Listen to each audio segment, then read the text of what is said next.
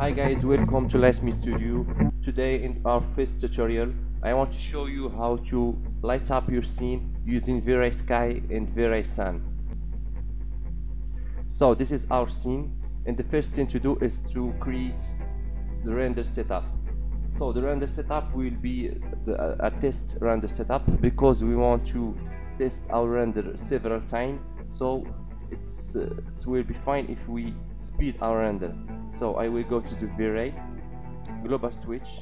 I will disable the displacement, and I will check the override materials, and I will create a V-Ray standard material like you see, and I will put it in the override material slot like an instance. Then we will go to image sampler. I use bucket, and into bucket image sample I use 1 in the minimum and 8 in the maximum subdivision. In the furnace threshold I use 0.01, and the GI I use irradiance map like primary engine and light cache in the secondary engine. For the irradiance map I use the pass quality is the very low, and in the light cache I use 500. So I go top view, and I will create a Vray cam.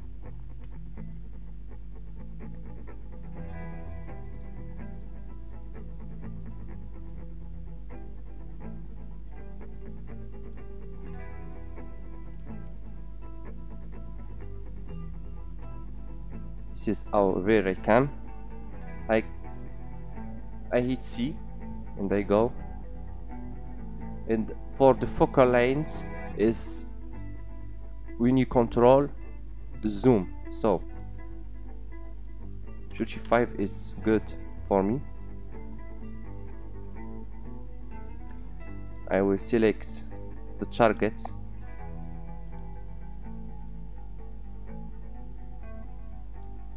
and I will back to camera. I check the auto guess vertical titles, and I disable the vignetting. And for the white balance I use D65 because it's good for daylight system. And the first shutter speed I will let it on 200 right now. So I will go to the top view, and I will create a VRAYSUN.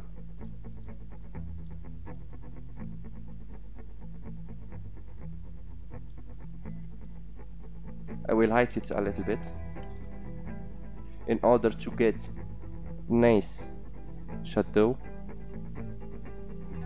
This is it. Oh, the right,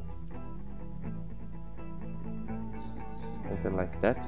And I will back to the camera and the rendering slot.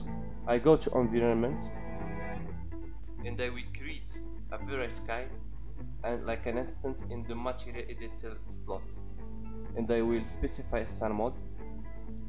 They will check the sunlight. They will combine between the VRAYSKY and the VRAYSUN, because it's every time I place my VRAYSUN and will change his position, the VRAYSKY change his color and change his intensity. So we really need to combine with those two. And after that I will start a render test.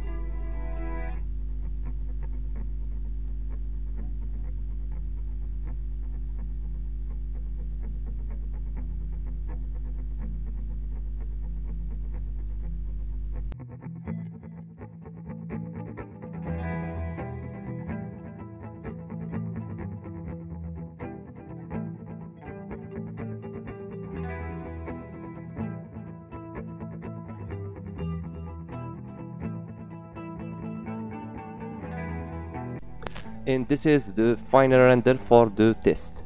So for the VRAYSUN,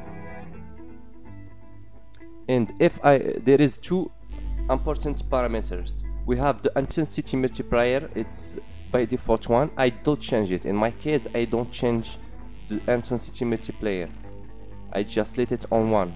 But for the size multiplier I can change it. It depends on the shadow. So if you just increase the size multiplier about 5, like example, you will see how the shadow become blur.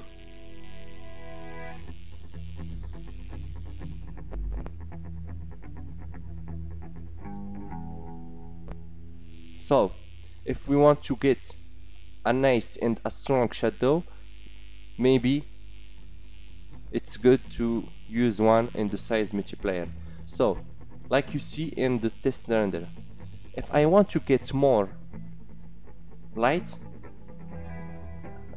I will go to the camera and I will go to the F number. For the F number I have 8.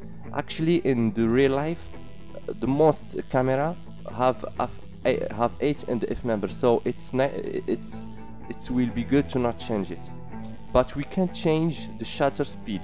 So for the shutter speed, when we decrease the shutter speed, we get more light, but when we increase it we get less light. So if I use like example 5T and I render this region, you will see what happened. Our scene will become too much bright, and this is not good for V-Ray for render. So I will decrease it for 180, and it will give a good render.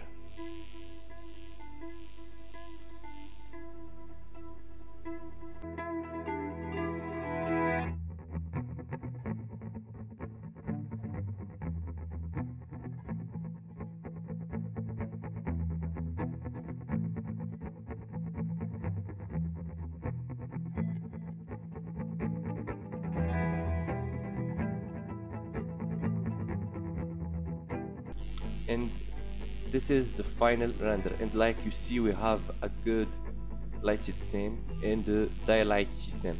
You can find the scene in the description below, you can download it. Please like my video and share it, and subscribe to my channel YouTube. Thank you for watching. See you in the next tutorial.